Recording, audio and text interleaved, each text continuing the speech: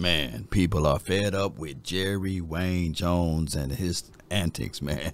And when we look back at this, the Fire the GM campaign, it makes a real tangible one, but you got multitudes of people reaching out with this campaign to get it started. Let me know how you guys feel about it. And the 3-letter, the 4-letter network pointing out a few things too. And let's listen to these. That Jerry Jones, the owner, has let down Jerry Jones, the general manager. Oh, wow. Jerry Jones, the general manager, has done a very good job. They've drafted well. They've developed well. You know what they haven't done? They haven't filled in the holes that need to be filled in, and that's what the owner does. The owner authorizes that spending. The owner... And listen to this is the first year in my mind that Jerry Jones has let the team down. Oh, wow. Jerry Jones, you knew you had a wide receiver 3 problem. You didn't solve it. Jerry Jones, you knew you had a running back problem. Okay. You didn't solve it. Jerry Jones, you knew you had a defensive tackle problem. You didn't solve it. Jerry Jones, you knew you had a linebacker problem as it pertained to size at the linebacker position that could come downhill and smack folk. You didn't solve it. Jerry Jones, you knew you might potentially have a defensive back problem because even if Bland does not get hurt, Trayvon Diggs is still coming off an ACL injury in a position that has to run the most on a football field. Cornerbacks do not go out the game and back in the game like wide receivers, and you didn't solve it. Pause it right here. I've been saying this all off season. I said, hey, I don't mind having Carsons out there. I don't mind saying that, hey, Diggs will be good, but let's go out there and grab a veteran DB. Now, the season is not over with, by the way. Just letting you guys know there's plenty of time left. Plenty of time, plenty of games left down the stretch. But I'm just going to tell you what's up around the corner, and these are the things as far as reservation. Now, it's been only 3 weeks, but there's a situation that the Cowboys must balance and leverage out, and that is Jerry Jones got to step down, got to get somebody involved in this. That's just the bottom line. Yes. So for the first time, I would suggest in a long time under Jerry Jones' tenure, the Dallas Cowboys had several issues this offseason, and Jerry Jones, you didn't bother to solve them. You lose Tyron Smith, who's been your tackle since 2010. You replace him with the first-round tackle, but you better pray to the good Lord up high that a first-round tackle is going to be able to sustain the pass rushers that the NFL has to offer. He's right about that. You know, the problem is with this whole entire situation is that, yeah, you know, it takes growing pains. Even Tyron Smith, who was a right tackle when he first got here, they had to kick him to the left side the second season. He didn't have a phenomenal rookie year, right? So you have to know this, that you're going to go through some growing pains. And that's the only thing that the Cowboys, when they really look into all of this, they got to correct. They do. So reason for signing, you know, I'm truly exhausted by Jerry Jones and his inflated sense of self-importance. This is one of the things that a lot of people are signing this petition around, and no other sports franchise have to deal with the overinflated ego and the meddling what we get with Jerry Jones. And of course, he's long in the tooth, he's well off in his 80s and things like that, and our team is the laughing stock of the NFL, and other GMs give their franchise the tools. And I get it, right? Dak Prescott been the whooping board for a lot of this stuff, right?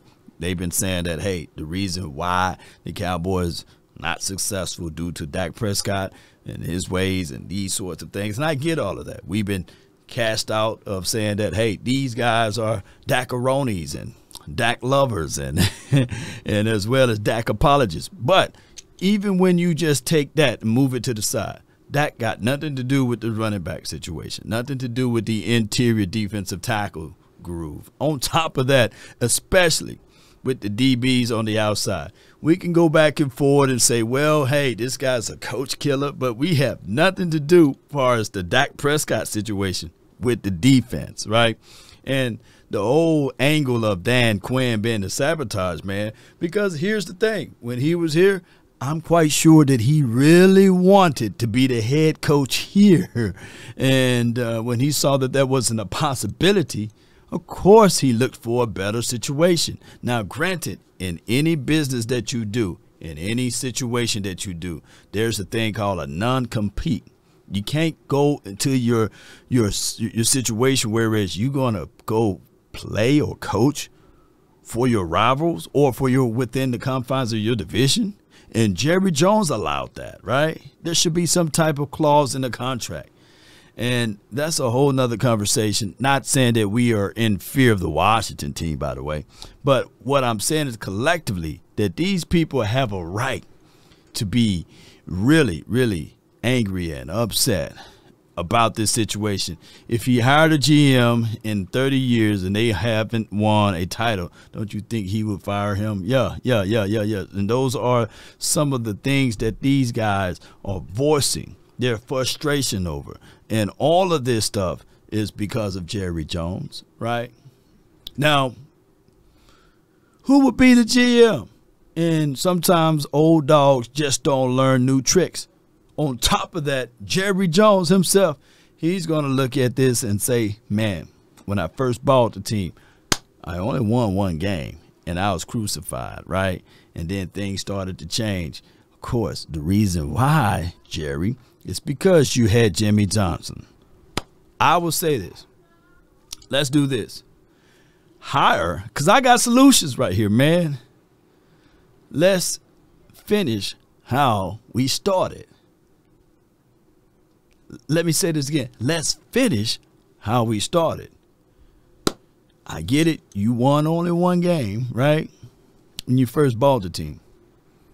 How about this, ladies and gentlemen, boys and girls?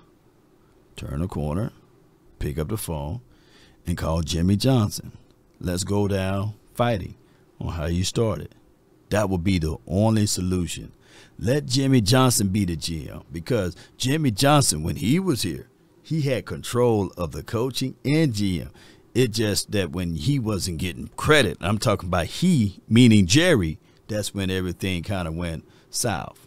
Let Jimmy Johnson be the general manager while you step back, Jerry, and you can still be the owner. You can still bring in all of the great influence powers that you have, and let's get this going. Now, granted, it takes two to tango, because Jimmy Johnson would have to want to be a general manager. If not, you got Will McClay, but you got to give Will McClay autonomy. He don't have any control of anything, right? He's just a whooping boy, an errand boy, right? So, hey, and I'm not trying to use that as a negative connotation, because we all like what Will McClay been doing, but it's not enough, because he don't have the power and for sure strength to fire and hire guys that he want, right?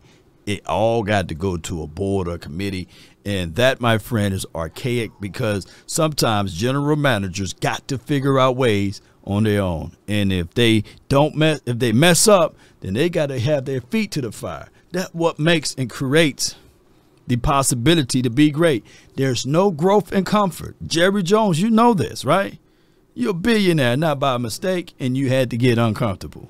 But this situation, I know you're uncomfortable, and you're sitting back saying he's going to fix this, and no other GM is better for the spot in the position that you are in, but no other GM is comfortable in the spot in the position you in. Cowboy Nation, post me your thoughts, post me your concerns down below.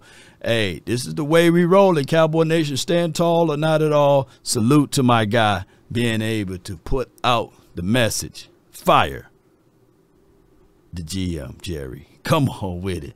That's been my time. I really thank you all for yours. And remember, you're listening to nothing but the best. Go Cowboys.